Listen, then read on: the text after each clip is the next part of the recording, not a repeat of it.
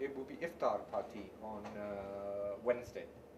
Investigations by UNAMA found convincing evidence based on the testimony of eyewitnesses and others that some 90 civilians were killed, including 60 children, 15 men and 15 women. This matter is of grave concern to the United Nations. We have repeatedly made clear that the safety and welfare of civilians must be considered above all else during the planning and conduct of all military operations. My life is very good, yeah, but listen, what are you doing next Wednesday? It is vital that the international and Afghan military forces thoroughly review the conduct of this operation in order to prevent a repeat of this tragic incident.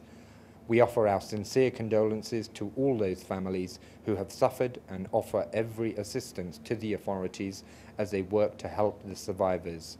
We want to remind all parties engaged in the conflict that the protection of civilians must be their primary concern.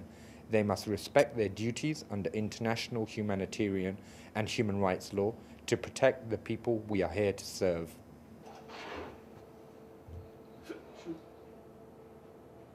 از تلفات ملکی از آنچه واقع شده باید حوصله مردم افغانستان و حکومت افغانستان سر رفته. دیگر ما توان دیدن کشته شدن اطفال خود در قریه‌های خود نداریم. از مردم بیگانه و مسلح خود نداریم.